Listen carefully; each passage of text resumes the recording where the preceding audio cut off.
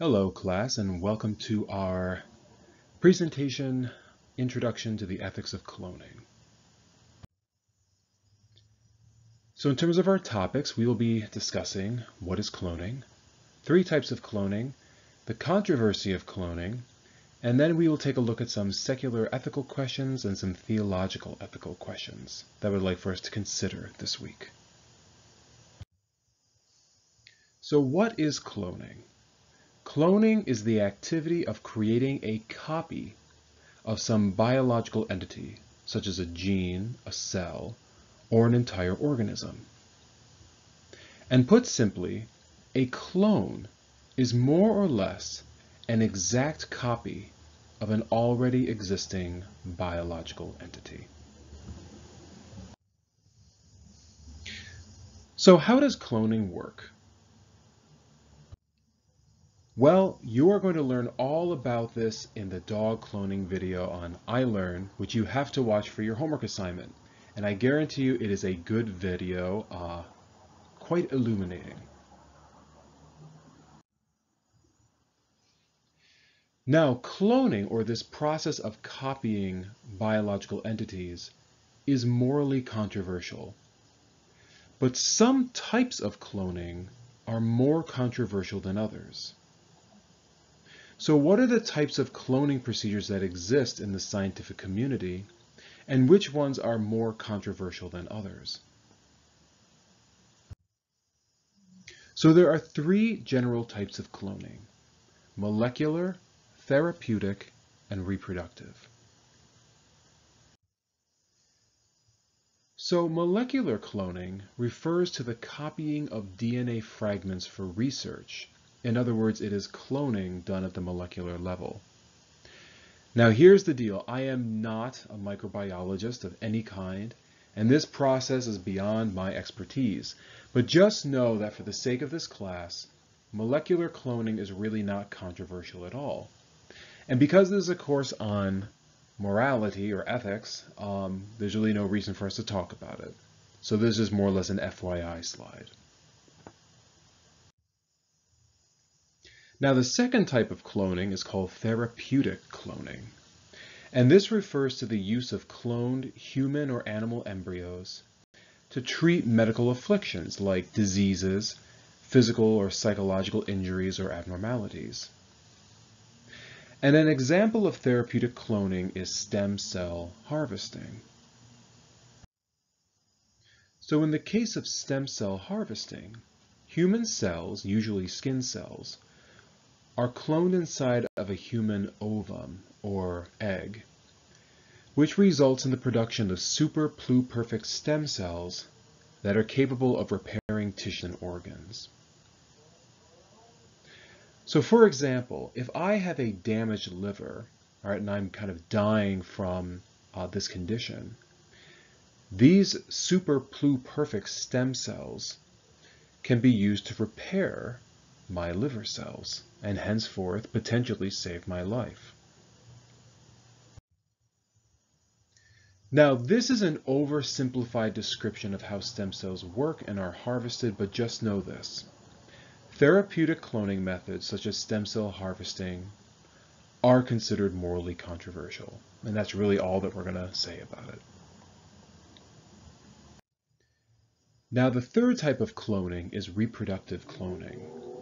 And this is the process of producing a genetic copy of a living being, whether human or animal. So in other words, I would be what is called the cloned parent. And if I wanted to clone myself, then I would be producing, basically, or making a genetic copy of myself, which would be an exact genetic replica of who I am. Now, this process of copying a living being is the most controversial form of cloning. Okay, why? Well, reproductive cloning is controversial because of A, the process of cloning, and B, what we might call the product of cloning.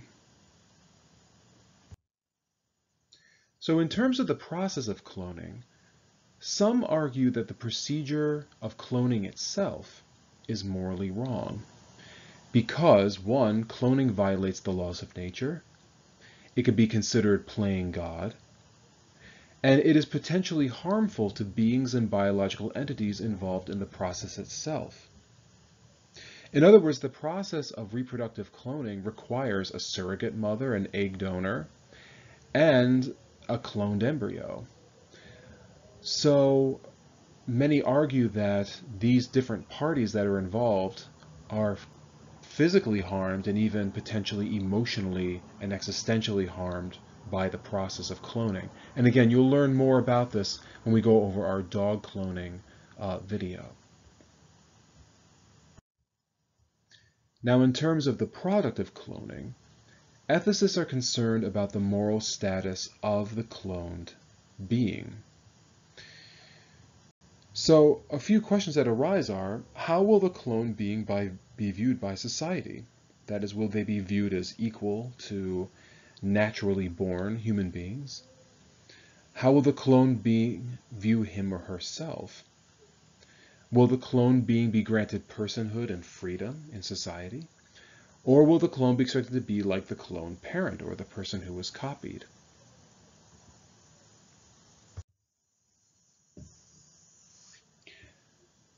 Now, this is a little bit repetitive because we talked about this in the last two slides, but just so we have just kind of a clear understanding of some of the major questions that arise from this, let's take a look at some secular ethical questions, then we'll look at some theological ethical questions.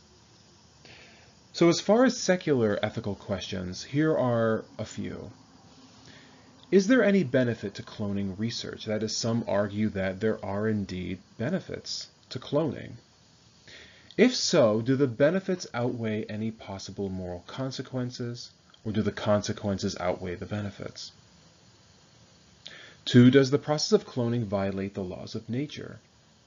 If so, is violating natural law inherently wrong? I mean, some could argue that human beings violate natural law all the time. So what is it about cloning that makes it even more egregious than other things that human beings do? 3, if human beings are to be successfully cloned, how would society view the cloned beings? Would they be granted the same rights as human beings born by natural reproduction? Or would they be regarded as like second-class citizens? And how would the clone view himself or herself? I mean, here they are, a genetic copy of either an existing or deceased being. Would they see themselves as unique, or would they see themselves as just a genetic copy? And because of this, would they experience unique forms of existential suffering? Would they see themselves as individuals, or would they see themselves as a being expected to be like the parent clone? So again, just a few questions to think about. And some theological ethical questions for us to consider. One, and the first two questions are actually more in line with the Judeo-Christian tradition. Does the human engagement in cloning overstep the command to have dominion over creation? That is, remember from Genesis 1, human beings are given dominion over the natural world. Is cloning considered an overstepping that responsibility of dominion? Or is cloning actually consistent with this command for dominion? That is, does it actually give human beings permission to engage in cloning? 2, what is the spiritual status of clones? Do they have a unique soul? Do they share the same soul as the cloned parent? And do they have a unique destiny in the eyes of God? Now for questions 3 and 4, these are more Buddhist in nature and are cited by Damien Keown in his chapter 8 of his book. Would clones share the same karma as the parent clone? If so, would this be harmful to the clone in the quest for nirvana?